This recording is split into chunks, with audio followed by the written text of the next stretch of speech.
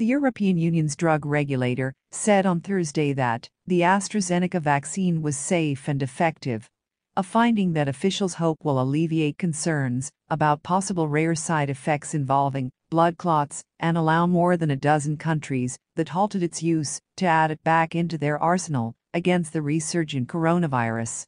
The leaders of the nations, mostly in Europe, that paused its use, framed their decision as a move intended to reassure the public that all concerns were being treated seriously, adding that they would await guidance from the regulator, the European Medicines Agency.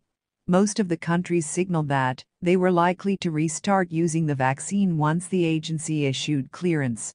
No causative link has yet emerged between the vaccine and blood clots or severe bleeding. In extensive vaccination campaigns, it is routine for countries to signal potential adverse events following immunization, the WHO said on Wednesday. This does not necessarily mean that the events are linked to vaccination itself, but it is good practice to investigate them. It also shows that the surveillance system works and that effective controls are in place. The statement was one of many aimed at calming anxious governments and their populations at a particularly precarious moment in the pandemic. The suspensions of the AstraZeneca vaccine underscored how even relatively minor disruptions could have outsized impact as the global supply remains exceedingly tight.